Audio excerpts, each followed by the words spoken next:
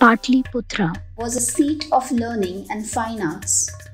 It was home to many astronomers and scholars, including Aryabhatta, Vatsyayana, and Chanakya.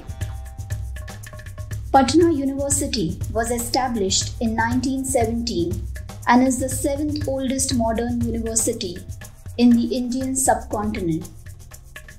Nalanda University, also known as Nalanda International University, is a newly established university in Rajgir, around 100 kilometers from Patna.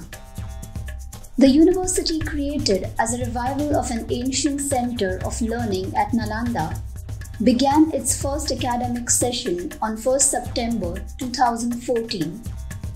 It attracts students from across the globe.